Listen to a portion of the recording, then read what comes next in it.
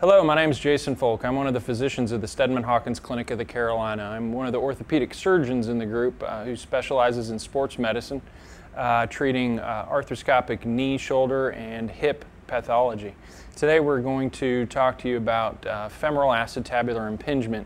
Femoral acetabular impingement is a condition that occurs in the hip, which can be treated, historically has been treated by open surgical dislocation of the hip. But more recently, we've developed the techniques and technology in order that enable us to treat this arthroscopically.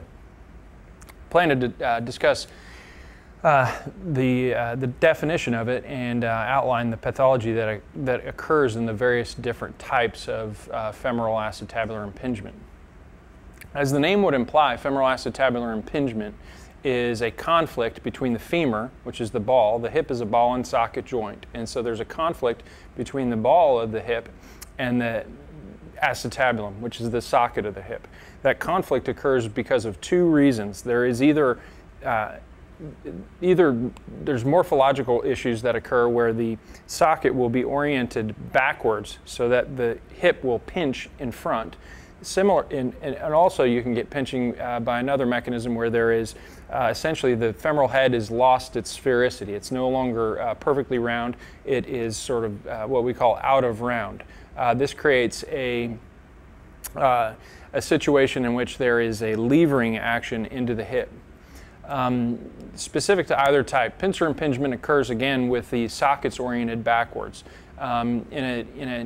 Say for example, in a perfect world, our sockets were oriented this way. What happens in pincer impingement is the sockets are oriented kind of towards the back, and so there's no longer coverage in the front. There's increased coverage in the front, and that creates a conflict where the femur will pinch. The primary pathology we see with that is labral tearing. And labral tearing, the labrum is the soft tissue or cartilage. It's a fibrocartilage that goes around the socket. The labrum is firmly attached and associated with the acetabulum. It also transitions seamlessly with the cartilage that caps the bone within the joint, the articular cartilage. And labral tearing is probably best thought of as being not so much a tear in a tissue as it is as a loosening of that tissue's attachment to the bone. And what occurs is the tissue loosens from its attachment to the bone, and that's what incites the symptoms, which are oftentimes mechanical type symptoms and inflammatory type symptoms in which there's just generalized pain in the hip. And the pathology is primarily the loosening of the labrum, but then also in the area where there is the increased overhang of the acetabulum, there oftentimes is a softening of the cartilage that caps the bone in conjunction with that.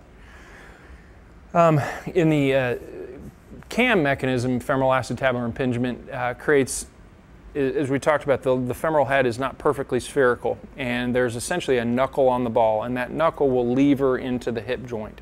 And that levering will typically cause selective injury to the cartilage that caps the bone on the socket.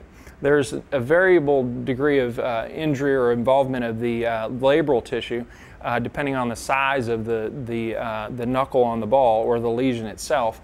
But oftentimes we'll see articular cartilage injury and damage where there is a delamination of the cartilage that caps the bone.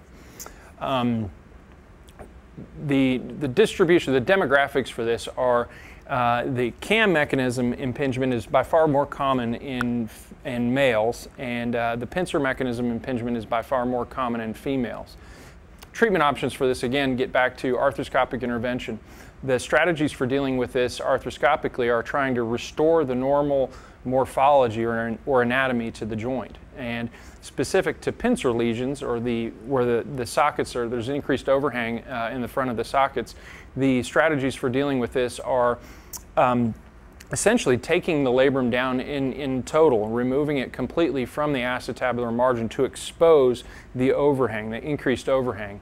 And with various tools and drills and burrs, I will recontour the socket to remove that increased overhang. Once the socket's been recontoured, which is confirmed at the time of surgery with image intensification, which is intraoperative x-rays, and also by dynamic evaluation, by moving the hip in certain extremes of motion to be sure that the conflict between the femoral head and the acetabular rim is no longer there, and that you've corrected that. Once you've done that, then reattachment of the labrum to the bone occurs. And essentially it's done by placing anchors into the bone with sutures, grasping and the tissue and reapproximating it to the acetabular margin. By doing so, this reproduces the purpose and the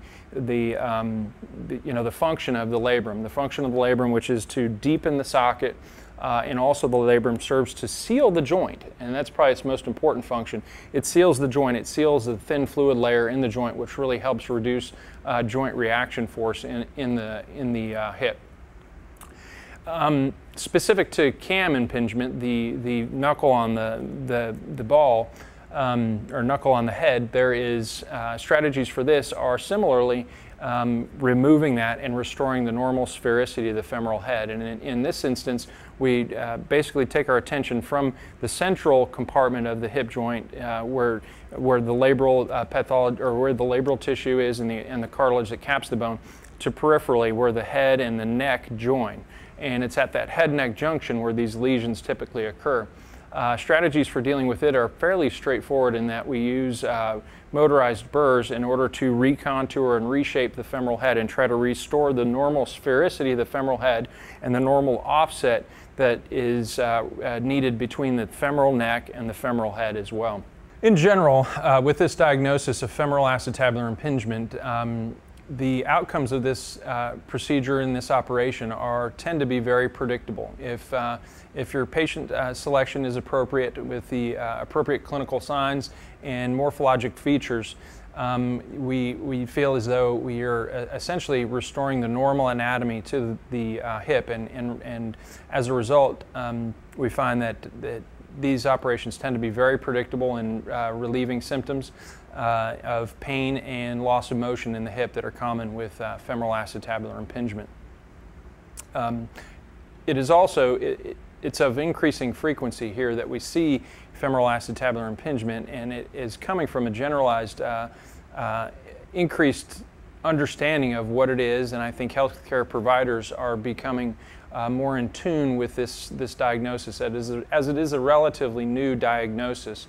And I think as healthcare providers become more educated on it and understand some of the anatomy and very simple radiographic anatomy that are the hallmarks of this problem, the numbers of people with this is increasing. Historically, these were patients who were deemed to have essentially groin pulls. They often, and beyond that, were not offered much beyond physical therapy and resignation to activity modifications. We also recognize that this pathology can lead to early and fairly significant arthritic changes in certain conditions, more specific to the cam lesion. And that also speaks to the importance of recognition of this pathology and addressing it in a timely fashion if the clinical picture and symptoms warrant.